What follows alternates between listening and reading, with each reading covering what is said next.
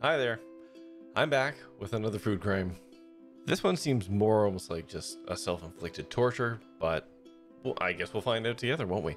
I saw a little while ago, went around on the virals about a new sour ball called the Black Death by a candy company in the UK called Mr. Sims.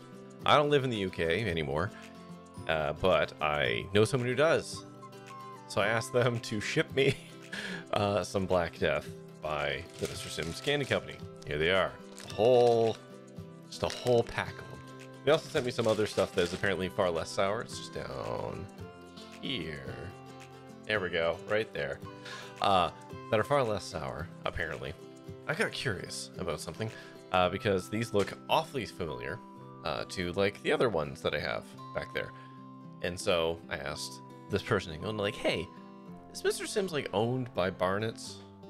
Which is who made those. And as it turns out, Barnett's actually does supply Mr. Sims with the Black Death. Just happens to be a production exclusive for Mr. Sims. And the reason I figured this all out is because on the variety pack that you can get from Mr. Sims, except they're out right now, it has a sour scale on it.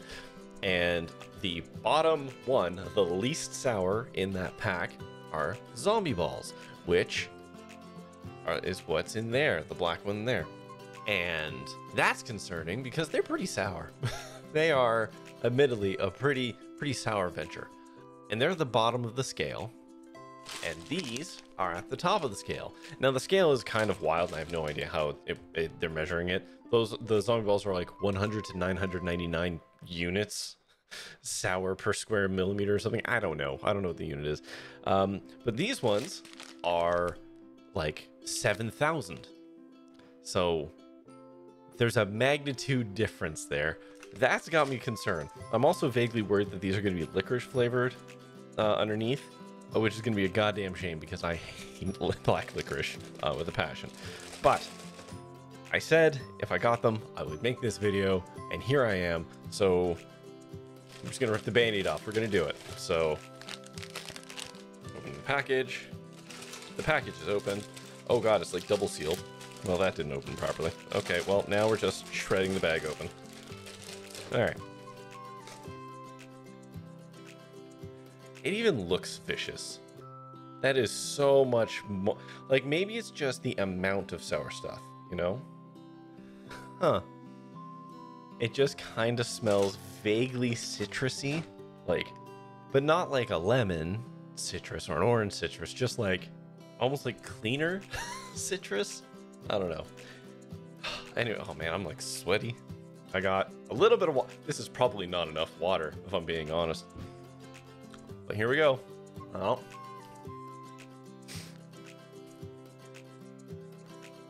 it just burns. Wow. Huh.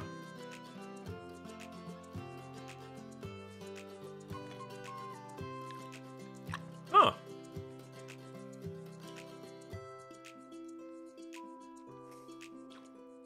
I mean, it's sour. No doubt.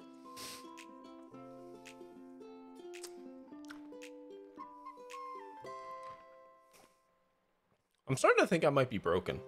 I think all the dumb sour challenges that I have done at this point have ruined me.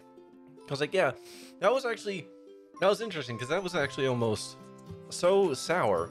My tongue is burnt. That's fun. That the sour doesn't hit me the same way. I can tell that it is sour, but it's almost more like it's burning, which makes sense since it's basically an acid. No, not basically. It is an acid that causes that sour burning sensation. It's like citric acid and I want to say maltic in some cases. I'd have to look at the actual ingredients list for this. I'd be interested to know. But like, there's just so much of it on there. It just kind of burns. So I actually wonder if these have gone too far to the direction that like it just kind of skips sour and goes straight to burning. And perhaps stepping down a couple scales would actually elicit more of a genuine, ooh, that's sour response. But also, the sour on these doesn't last as long as like even those over there.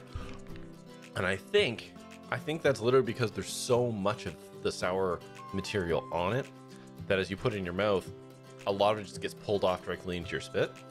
So it doesn't have the same staying power. And also the candy itself, all right, is not sour. So there's no sourness imbued into the candy itself. It's just the coating. The candy is actually nice. It is actually like a lemon drop at the end, the tail end of it. Kind of want to crack it open, see if there's a middle. All right, there we go. Huh. Nope, no middle. Just, honestly, just kind of a good boiled sweet, like lemon flavor. That's actually quite nice, quite delightful. Well, there you go. Apparently, I might just be broken. Is this what happens to like hot sauce people?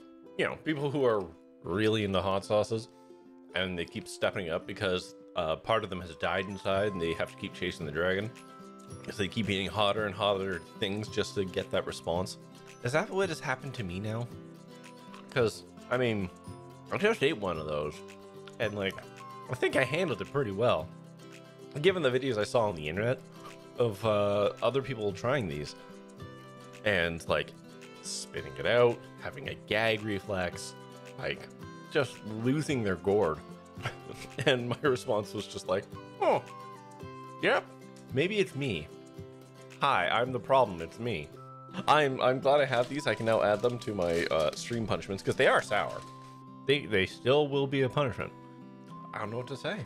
That's it. That was really nice candy at the end. It's actually one of the big differences I would say between this and like the toxic waste. The toxic waste are sour on the outside, but the candy itself is also sour. And I think some of them have like a sour center too. So like you keep getting hit with layers of sour as you're going. Whereas the Mr. Sims and the Barnets, at least the Barnet's blue, once you work past the sour stuff, you just have a normal candy at the end of it. The zombie balls at the very least are spicy. So like there's still this layer of punishment to them. But these, yeah, once you've weathered the storm such that it is, you end up with just a nice candy at the end. So I mean, don't get me wrong, I'm so stoked to have a nice candy after eating the sour thing, but that was not as bad as I expected it to be, given all the hype around it. And I mean, ain't that always the way? That's gonna do it for me. I would like to say thank you to Murph for being so kind as to mail these to me. I mean, I did pay for the shipping and all that. It wasn't just a gift. But thank you for being available to send these to me. I appreciate it.